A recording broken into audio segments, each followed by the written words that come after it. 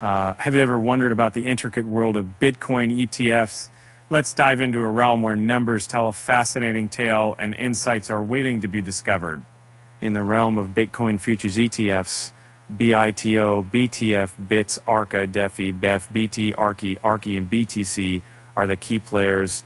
Among them, BTO leads in terms of asset under management. And when it comes to basic data overview, one can see how each Bitcoin futures ETF is performing, from price changes to volumes and average under management. It gives a clear picture of the top players' performances. Moving on to the analysis of average volumes, we see interesting trends as some ETFs outperform their 3-month averages, while others show a decline. This indicates market movement and investor for sentiment. In the world of Bitcoin futures ETFs, expense ratios are telling.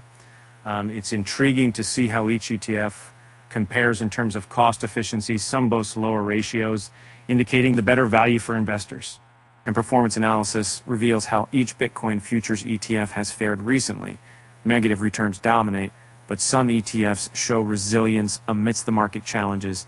It's a roller coaster of returns for investors. Net fund flow analysis sheds light on investor confidence as money flows in and out of different ETFs. It's a reflection of market trust and sentiment towards each fund.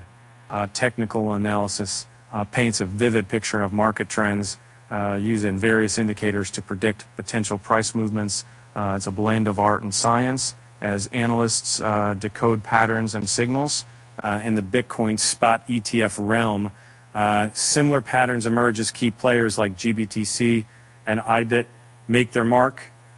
This story of performance, expense ratios, returns, and technical analysis unfolds yet again, creating a mosaic of insights.